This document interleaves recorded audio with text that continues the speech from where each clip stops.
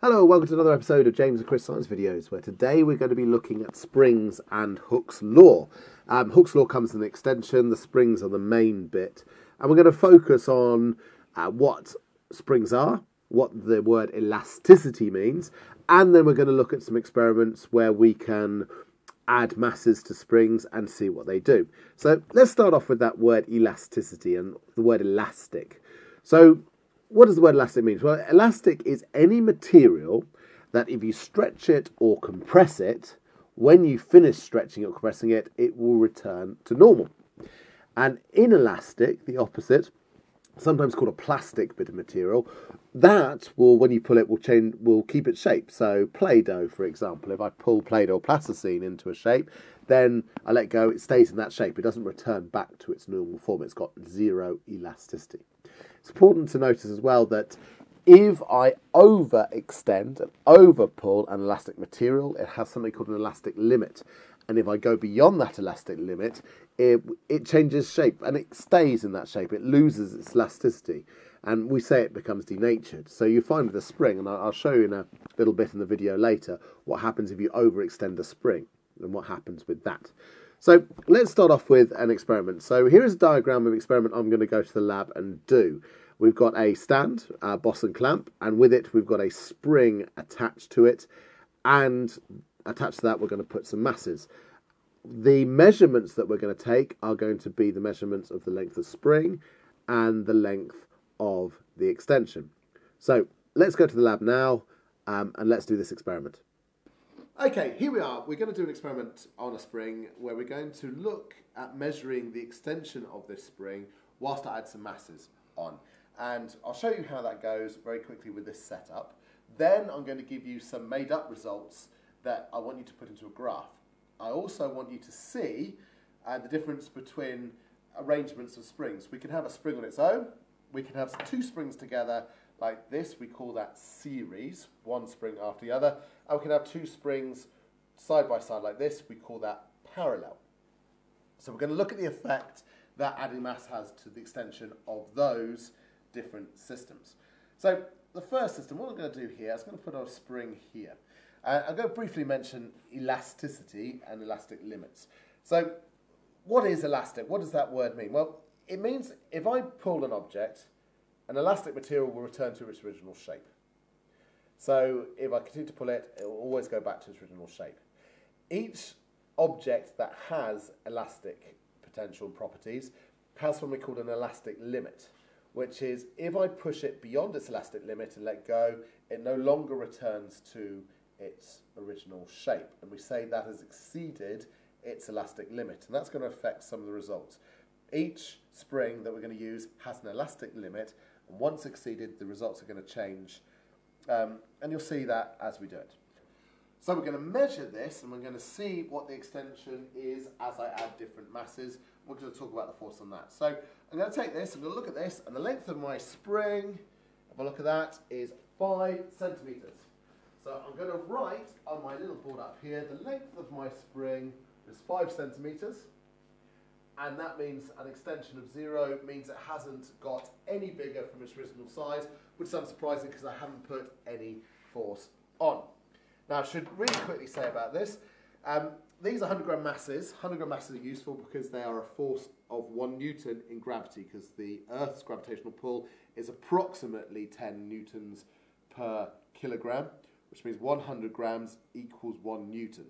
So that's going to be quite useful because each of these is going to represent 1 Newton. So if I put 1 Newton onto my spring, you can see it stretches. So I'm going to put my ruler on. I'm going to measure that. There we go. And that is 8.2 centimetres. 8.2 centimetres.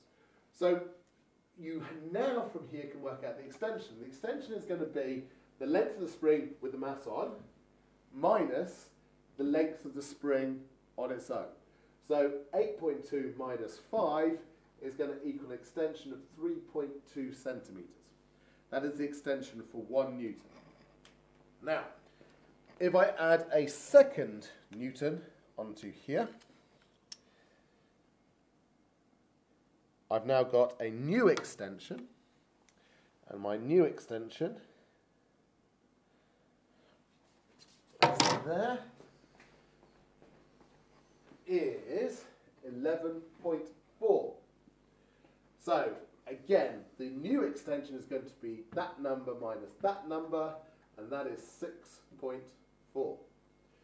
So the observant of you will notice that that is a rise of 3.2 and that is a rise of 3.2. So each time I put a Newton's worth of force on, I extend it by the same amount. We can start predicting. My extension for 3 should be, work this out, 9.6.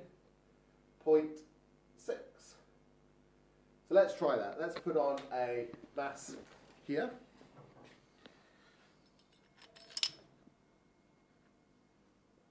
Put my ruler on here. Measure from there to there. Okay.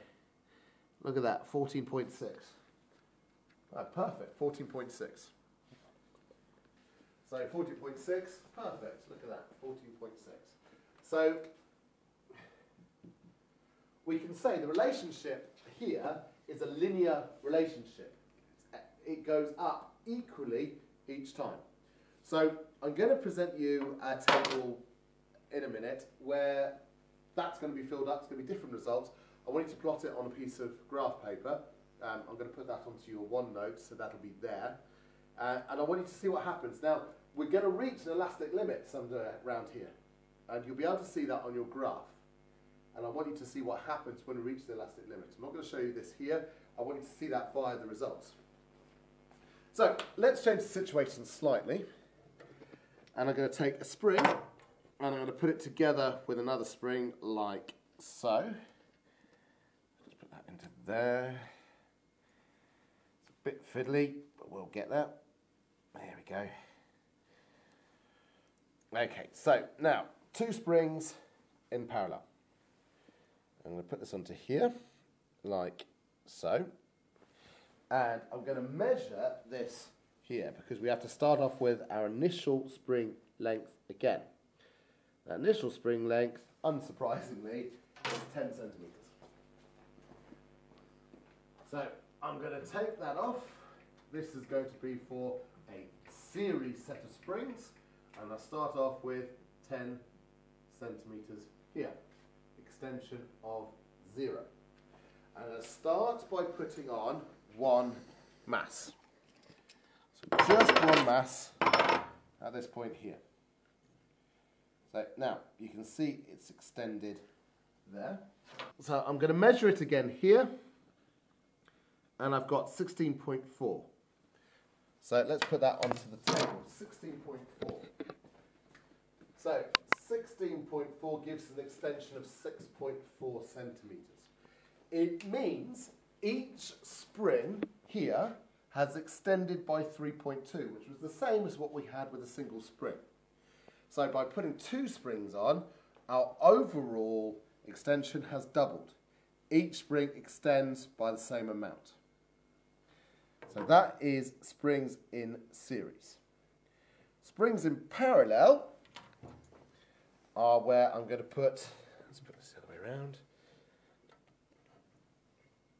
2 springs side by side. Put another spring down. There we go. So again, we start off with this, and the length of the spring, 5 centimetres.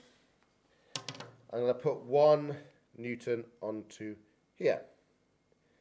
Now you might have observed that that hasn't extended by nearly as much.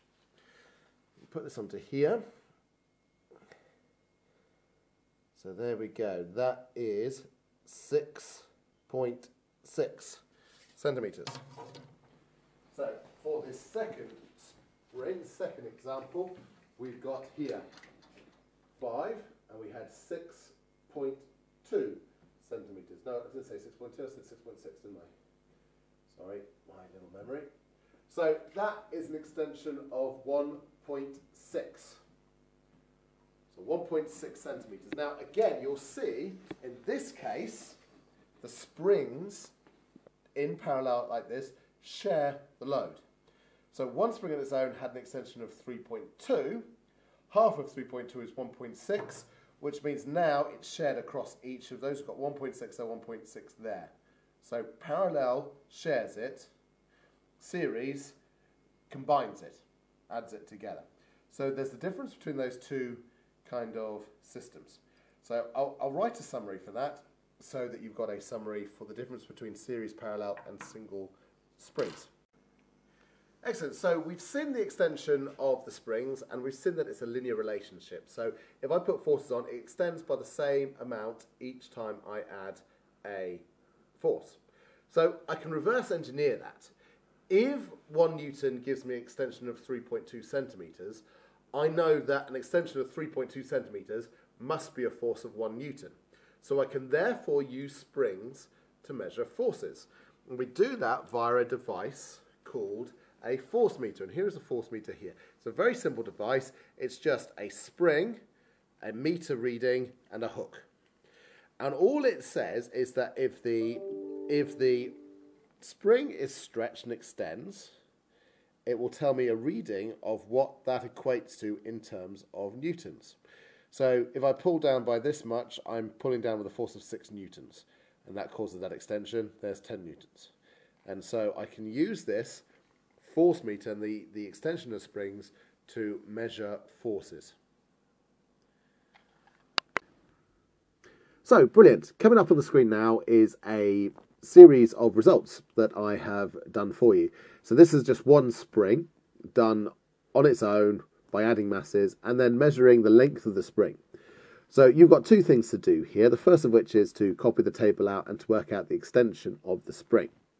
Second is to make a graph of this and to see if you can spot the point where the spring loses its elastic potential. And when you draw the graph, that should be fairly obvious. So let's summarise, shall we? For springs, let's go with elastic means an object will return to its shape when pushed or pulled. So we can change that shape, we'll return back. Every object has an elastic limit. That elastic limit may be 0, which means it will just change shape anyway. But when it goes beyond that elastic limit, it becomes denatured.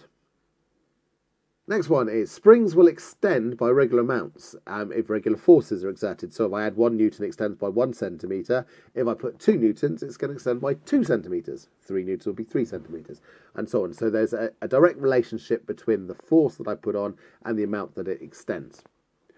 I could put springs in series. When I put springs in series, it's going to double. And if I put springs in parallel, it's going to half. We can also use springs to make force meters, which are useful for us to measure forces. So that concludes the lesson for those that are doing the main bit. If you wish to do the extension, please stay on the video. And I'll quickly talk you through the extension now, which is about Hooke's law. So, extension. Here's Hooke's law. Robert Hooke was a scientist in the 17th century. So around 1660, this was attributed to him. And this is the equation that he came up. He said F equals K times X, where F is the force applied on the spring, measured in newtons. K is a constant. That is going to represent the spring. We're going to come back to that in a second. X is going to be the extension of the spring. Now, the spring constant is going to be the same for every spring as long as it doesn't reach its elastic limit. So what I want you to do, with the graph that you've taken and looked at and done and plotted, what I'd like you to do is for that, ignoring the parts where we have gone beyond the elastic limit, I would like you to rearrange the equation to find out the value of K. Once you've found the value of K, that will remain the same for all of the data points. So for 1 Newton, 2 Newtons, 3 Newtons, 4 Newtons, K will be the same for each one. It remains constant. And that'll be the same for any spring of that design and material. Each spring has its own constant, and that constant will remain the same until it breaks its elastic limit. And that is the nature of Hooke's law. Thank you very much for listening. Hope to see you again soon. Bye-bye.